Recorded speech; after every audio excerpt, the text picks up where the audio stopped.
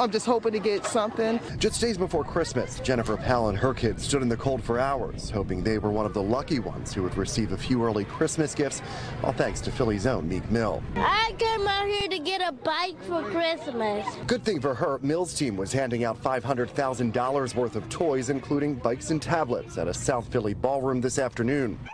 The line wrapped around the building and snaked through several blocks for hours before the doors opened. Easily thousands of people lining up for a chance to bring Christmas home early. I'm trying to get him a laptop or like a tablet or something so he can play with it. He likes electronics. Lashea Wright's one of those parents. She says the past 2 years have been difficult, and she's blown away by the generosity of complete strangers. I love it. It's great. I love it. I love when people give back to the community. It's the best. Mayor Jim Kenney and Police Commissioner Danielle Outlaw stopped by as well. But the biggest star of the day may have been Meek Mill himself. I feel like if you could help. We've been doing it for a while now in our community.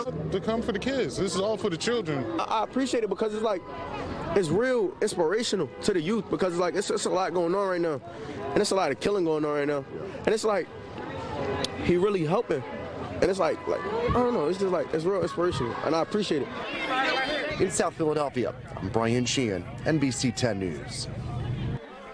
Certainly a bright spot in Philadelphia.